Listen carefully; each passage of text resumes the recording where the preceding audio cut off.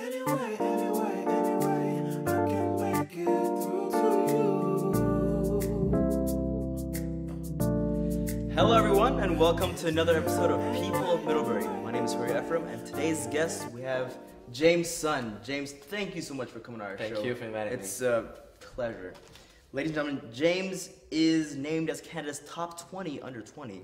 And on top of that, he's the recipient of the Queen Elizabeth II Diamond Jubilee for significant contributions to the Canadian community. It is an honor to have him on our show. But before that though, before we discuss any of this, and of course many more accomplishments, we have to start with the generics, you know? Yeah. Back to orientation, throwback. So where are you from? I was born in Beijing, China, lived there for 9 years, and then went to Canada, lived there for 9 years, and then came here for college. So half and half, now you're here. Yep, you got it. Dude, that's wonderful. Hopefully That's 9 years in the US as well. Dude, of course, dude, you get America.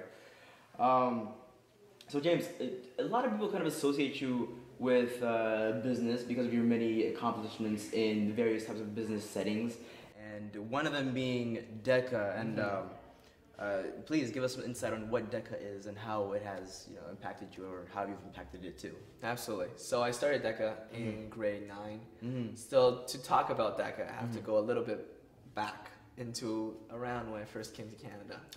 Not a little bit back, it's a long time back. But when I first came to Canada, I didn't speak a word of English. My mom thought it would be better to study English in North America as opposed to China, so I don't have an accent. I see.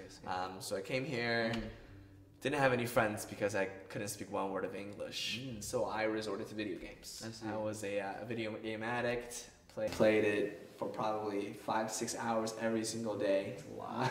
It is a lot. Super socially awkward kid. I mean, all I can talk about, the only conversations I can hold is about video games. What did you play last? Which game? Maple Story. Maple Story. I don't know if the audience knows where you know. I'm not even familiar. But it's this online RPG. I basically learned a lot of my English through video games. I was playing a lot of online games. So in grade 7, grade 8, around there, I met this other kind of socially awkward kid who's just like me, but he was absolutely brilliant in the mind. I see. And he sort of served as a role model that inspired me to work harder in school. I see. And so that happened, and in grade 9 I went to high school. By that time my academics were up, but I still haven't done much extracurriculars. I see. And so I decided to try this thing called DECA. I see. What DECA is essentially, it's a case study competition. And so almost like consulting, you're given a business problem that you have to solve. You have 15 minutes to look at it and 15 minutes to solve it. So in grade 9, participated in it, absolutely failed. Really? Yeah, I got 60 in the regional level, and rarely do anyone not pass the regional level. And so I was one of the outliers who just absolutely got annihilated. I think it was not even it was 60 for my oral case study, and probably like 55 for the written test. So there's a written portion to it? There's a written and an oral portion. Yeah, and it's a multiple choice, 100 question multiple choice exam. Okay. So you weren't happy with your performance, so what did you do the next year? Great question. So next year I did it again. Did a lot better. I think I got second in Ontario. Oh, that's a huge turnaround. Yeah, huge turnaround. Worked really hard for it, and it paid off. Paid off. I wanted to go to internationals. I qualified at internationals, but I was actually that year invited to go speak at the Canadian Business Hall of Fame induction gala as part of my involvement with junior achievement. Yeah, so I had a chance to speak to a group of about 3,500 business executives who ranged from Aldo Bensadone, who's the founder of the Aldo shoes, Guy La Liberté, who was the founder of Cirque du Soleil, and it was a lot of important people, Yeah, it was. And so you skipped that, so you did that instead of going to the DECA Internationals, right? Right, exactly. Did you get a chance to pursue the DECA some more after that? Or? Yeah, so the year afterwards I actually did DECA again. This time I got second in the world for my category. In the world? Yeah. It's quite a lot of luck, I have to tell you that. Hard work too. Hard work and luck. Yeah, and so I thought that by the end of grade 11 year, I thought sort of my involvement with DECA has been really life-changing. I see. I wanted this opportunity to do something and give this opportunity to more people, extend it to more young people around Canada and around Ontario. And so I got, fortunately, elected as the president of DECA Ontario, which is an organization of, I think at that time, 9,000 people in over 200 schools. And so a lot of people. yeah, Okay. a lot of people, a lot of schools, really fascinating opportunity, and yeah, That's that cool. guy. That's cool. Oh, okay. So but you just mentioned something about junior achievement. Can you give me a little bit of what is junior achievement? I've never really heard of Yeah, it before. so Junior Achievement is an international organization, and it is Canada's largest youth educational nonprofit. Okay. What do they teach students? Yeah, so what they teach students is they have these 4 months programs called the company program. Okay. And so they put a lot of students together and help them start up a business under the sponsorship of companies like Deloitte, Manulife, the big names in consulting, banking. Oh, so this is working on a huge scale then, basically. Yeah, So it's not. yeah. Oh, wow, that's amazing. That's amazing. So you were able to participate in that. When did you start your freshman year as well? Yeah, I started my freshman year. Okay. I once again failed miserably. Great tenure, came back, did a lot better, and you see a trend here. And failing terribly, and So 10th grade was like a very like. it's coming back from the failures. From So the started bottom. from the bottom. Yeah, we hear very, very relevant Drake reference. I see. And so did very well. I was see. invited to that gala. Had a And you were great able to speech. speak just by your second year. Yeah, That's yeah. It's very very impressive. Mm-hmm. And so, continue on. Like, what did you do after that speech? Yeah, so coming from that background of being a video game addict, I really adopted this philosophy that if you give any young person the resources, the mentorship, and the tools, regardless of where they are in their background or where you think they will be in 10 years or 15 years, I think if you provide them with that platform and the support, they will achieve their potential and really make a difference. And so I saw that opportunity to do that with Junior Achievement. And so I created this ambassador network called the National Ambassador Youth Network. And what it was a bunch of young people like myself and who were really looking for an opportunity to also inspire their peers, to really create a generation of entrepreneurs and social entrepreneurs who are going to make a difference in this world and create jobs for the economy.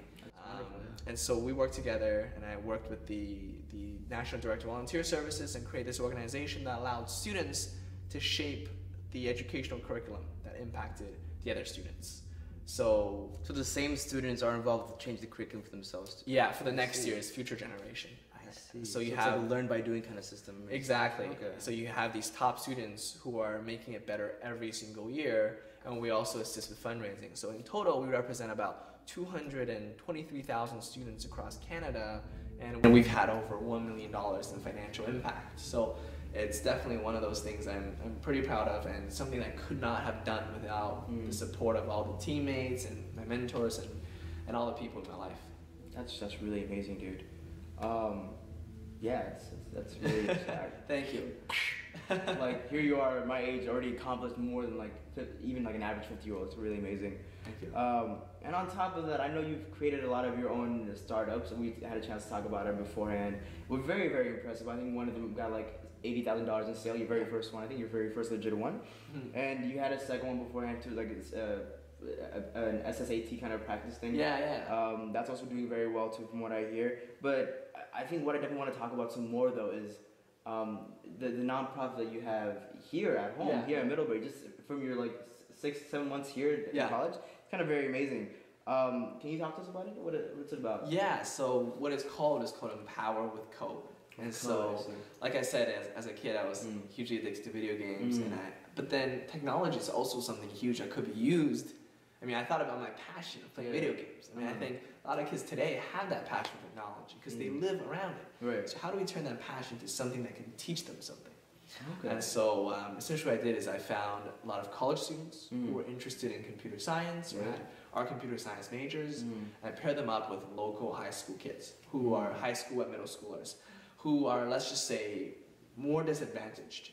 And so we work with them, and through 4 months, through coding and mentorship, really teach them the basic problem-solving skills, the applicable skill of programming, and really just giving them, like I said earlier, the tools and the mentorship and the support for them to really achieve their potential that they didn't even know existed.